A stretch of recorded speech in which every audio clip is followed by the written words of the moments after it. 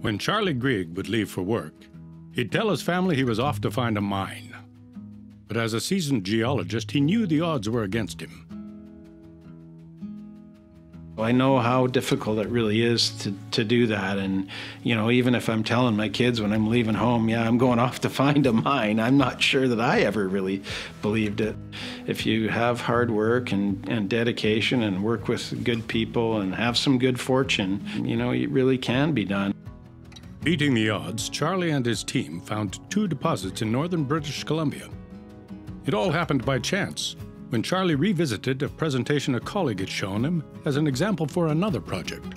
I looked at it, and right away the light bulb kind of went on because I saw some of the soil geochemical values. And I started in this business as a soil sampler, so I know a little bit about dirt. Charlie's belief in the project garnered the interest of investor Ross Beatty. Charlie's geological integrity was so profound. His arguments for why there should be a large deposit were just compelling. The opportunity was huge, and that's the kind of risk-reward that I love. And so it was an immediate sell, and I ended up becoming a large shareholder of GT Gold. I don't want to drill a property without looking at it on the ground. That's kind of what I do, is make geologic maps, and I want to see what the geology looks like.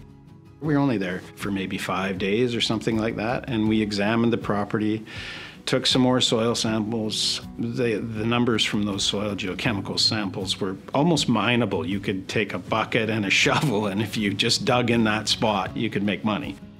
GT Gold was created and went public in 2016. When drilling results were released, the stock soared. But it wasn't all smooth sailing for Saddle South.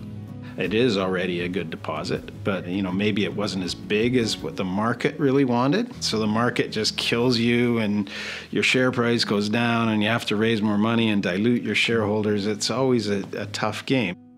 At the same time, they were exploring another trend called Saddle North.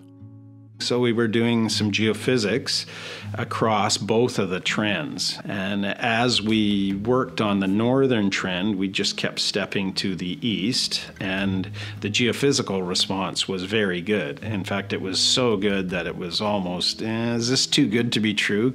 We just kept going because we kept seeing good things, and it went a lot deeper than we initially planned. And that was really the discovery hole. We call it hole number 85 on the property. And yeah, it turned out to be fabulous.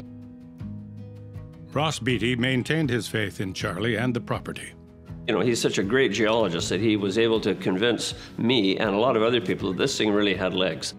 So I kept all my stock, didn't sell a share, and just watched with great interest over the next 2 or 3 years as the Saddle North area became a significant gold-copper porphyry deposit. In 2021, GT Gold was acquired by Newmont.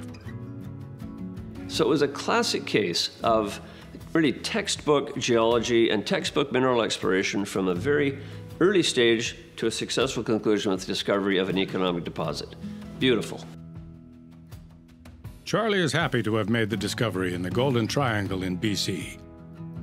And to find it in your home province and to create some wealth, that hopefully will be shared, fairly with everybody.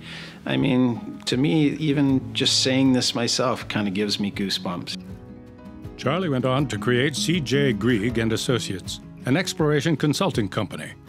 It was Charlie's more than 35 years of experience as a geologist with a talent for mapping that allowed him to take the lead on discovering Saddle South and Saddle North.